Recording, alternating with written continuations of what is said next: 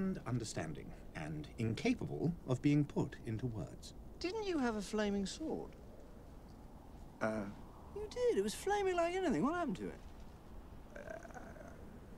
Lost it already, have you? Gave it away. You what? I gave it away. They're vicious animals. What you want? Whatever would you insinuate that I might possibly want some? You are up to no good. Obviously. You're up to good, I take it? What's the good deeds? No rest for the... well, good. You know, if you lined up everyone in the whole world and asked them to describe the Velvet Underground, nobody at all would say bebop.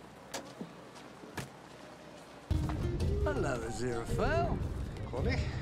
So, giving the mortals a flaming sword, how did that work out for you? We will win, of course. You really believe that? Obviously. You didn't have to do that. You could have just asked her. Of course, no. Yeah, excuse me, Mom. We're two supernatural entities just looking for the notorious son of Satan. Wonder if you might help us with our inquiries. You can miracle it away.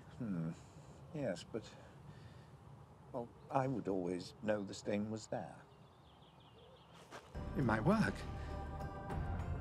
Godfather. Well, I'll be damned. It's not that bad when you get used to it. Oh, he's not my friend.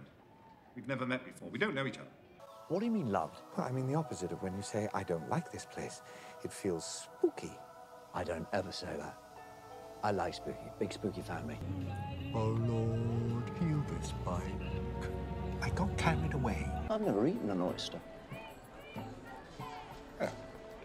Oh, well, let me tempt you to... oh, no, that's your job, isn't it? I asked for a rubber duck. I made the Archangel Michael miracle me a towel.